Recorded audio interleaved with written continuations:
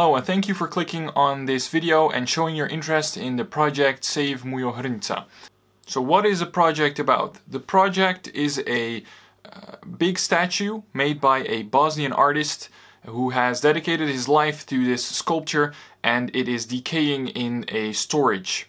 As you might have known, after the war in Bosnia, a lot of things got destroyed and there is not a lot of money. The project was planned to be finished before the war, but of course no one knew that there was going to be a war, and the project never got finished.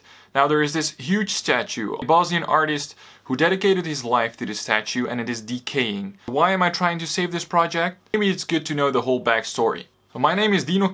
I'm originally from Bosnia and I come from the town of Velika Kladuša, which is located in the western part of Bosnia.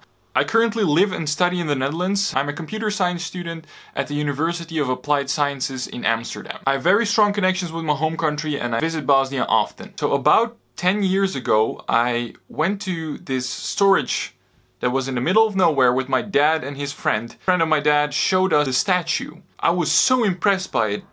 It was the biggest and most beautiful statue I've ever seen in my life. Since then, I was always wondering how it would look like when it got finished. I didn't have any connections to either the artist. I just really liked the artwork that he made. So now I'm 21, 10 years later, and the statue still hasn't been finished. I found out who the artist was and contacted him, and he was glad to show me around again.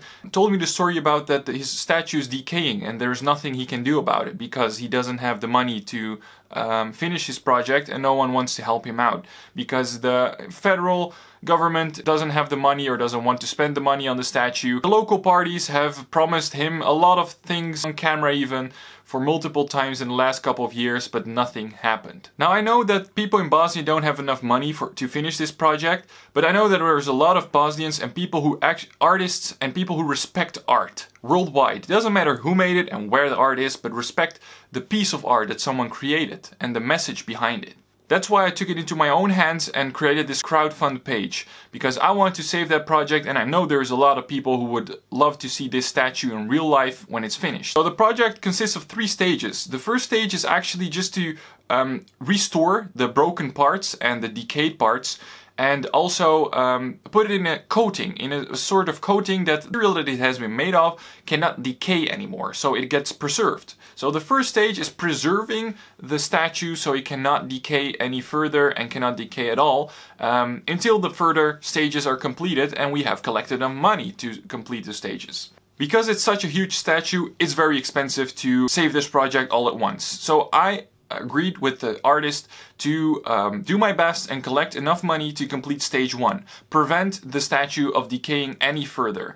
Because the first stage is very achievable, and I think there is enough artists and enough Bosnian people living abroad who don't want to donate money to someone over there because they know there is a lot of corruption. That's why I took this project upon me, because maybe I can gain more trust because I'm also living abroad and I don't really need something to say so. What happens if we make it to the first stage and collect the amount that you see on the crowdfund page? If we reach our goal, the crowdfund goal, then the money will be paid by crowdfund to the artist's bank account.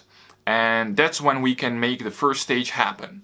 If we don't make it to the goal and the time of the crowdfund page expires, everyone who donated money will get refunded. So you don't have to worry about losing your money if the project flops, to say so. So there are a couple of rewards for the people who donate money. I've discussed this with the artist and I will show them right now in the video.